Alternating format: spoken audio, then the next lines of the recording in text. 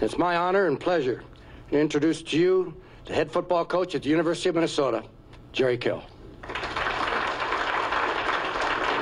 When Coach Kill was first hired, there was a lot of fans who, are like, oh, who is this guy? This is not the guy we wanted. I actually heard some people say Coach Kill, who... Everybody's going to have their opinion, but as far as players, we can't really say anything about it. Hey, Coach, how you doing? I'm doing fantastic. We're here to play football, and we're going to give it our all. I mean, that's why we're giving scholarships. People are naturally going to be skeptical, especially in this day and age with the internet and how quickly people can get information. People want things, right away, and they want it to be what they think is best. Get good and loose, because you better be moving. Who they should have hired and who they could have hired. To say it doesn't bother you, I mean, it does a little bit, but at the same time, is the opportunities there for us to prove ourselves, which we've done at every job that we've taken. When Coach Kill was hired, move your hands, move. Hadn't heard his name, really didn't know that he coached at Northern until I did further research. Just the whole coaching staff, what they did at Northern Illinois, bringing them from the bottom, bringing them back up, winning ball games against big-time programs. I love everything I heard from them. We all looked at Northern Illinois' schedule and who they played. I mean, we all did our background checks individually. And as far as we know, Coach Kill can compete with the best of them. That's really all that matters. I started looking at his resume and I was like, we don't need anyone. This guy is done. He's won everywhere he's gone. We'll take a look at practice. One thing that sticks out the most, the coaching staff, they know each other really well.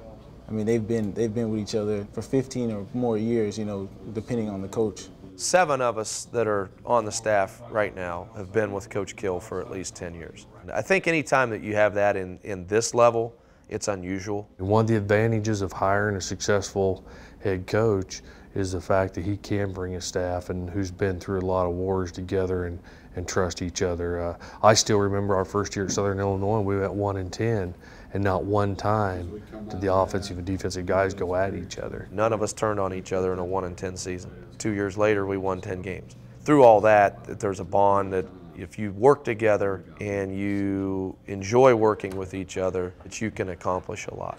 In the meeting. There's definitely some things you can tell with how close the coaching staff is. You can tell they've worked together because they know what to expect from each other. I can sense how close the coaches are when we're in the film room. You can tell when Coach Limgover says that our technique is a little bit off, that it might affect the tight ends with what the tight ends are doing. You see that right there? If he comes a little tighter, you're in trouble because you're spending time on a guy you have no business spending time on. That just shows that Coach Limgover and our tight ends coach are right on key with what they're trying to do also. That says a lot in itself, and who Coach Kill is as a person. Just keeping people together and bringing them from this place to this place. And just the willingness to keep on moving. Bringing that identity of having a coaching staff that's been together for so long and they know what to expect from each other, I think that's the biggest thing, because as they know what each other's expecting, the players can learn that quicker.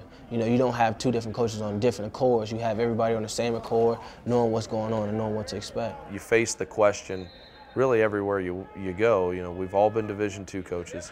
We went to 1AA. Well, they're Division II coaches. They won't win here. We won there, went to a MAC school. Well, they're 1AA coaches. Let's see how they do in 1A. Well, we won there. Now it's, okay, well, they're coming from the MAC. Let's see how they do in the Big Ten. Coach Kill is a guy that's always had a plan in mind, had a game plan, had people who believed in that plan. We know if we go about doing what we think we do best, that I think good results are going to follow. Hustle back! Hustle back!